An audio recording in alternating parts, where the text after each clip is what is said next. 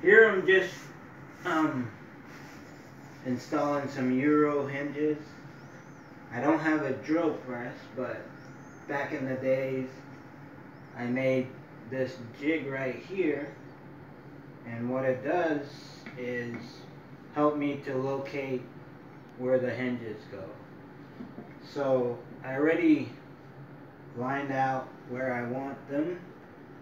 Now I'm going to show you how this thing works.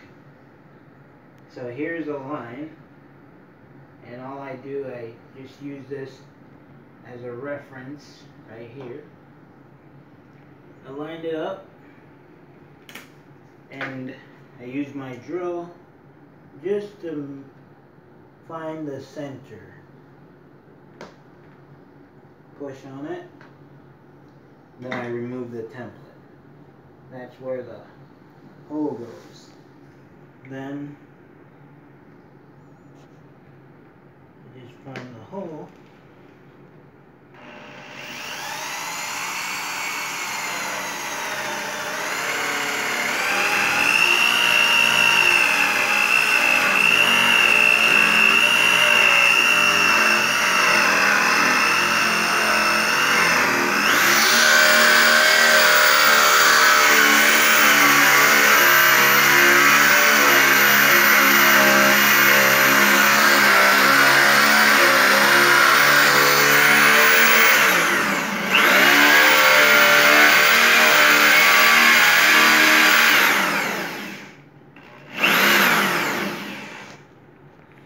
What I do, I make sure that it reaches this line right here.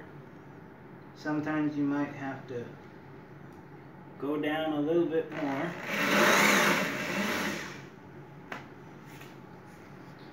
Then you grab your hinge.